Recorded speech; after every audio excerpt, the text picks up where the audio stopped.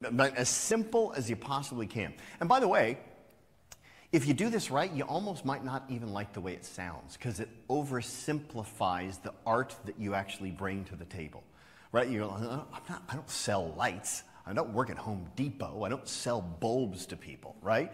So if you feel that way, you're probably on the right track.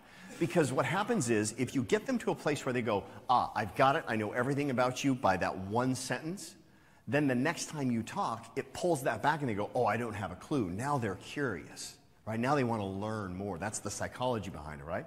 So you could just simply say, I sell outdoor lighting.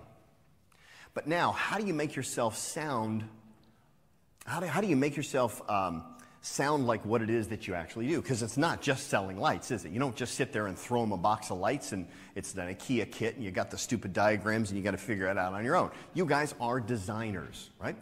So what you might want to do is, we have a pattern that we follow at our company. We call it name, same, claim to fame. So the name is your name. Just, I don't think I need to tell you to tell people your name. You probably got that figured out.